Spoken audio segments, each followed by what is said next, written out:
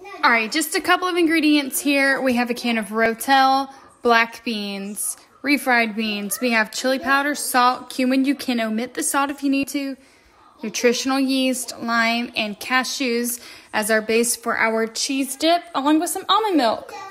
Rinse and drain. I'm going to heat the refried beans in the microwave. I have about a cup of cashews that I've drained for about 20 to 30 minutes. Got some almond milk here, just going to right above. It's nice and creamy, but it's a little too thick. I'm going to add some more almond milk and add my seasoning.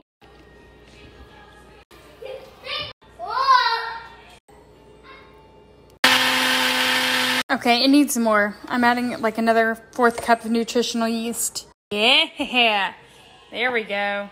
A can of, wow, Rotel, there it goes.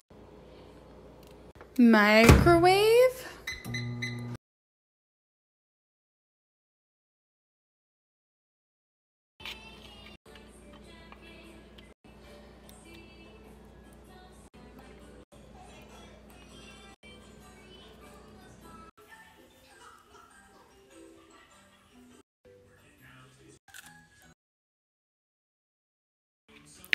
Cheers.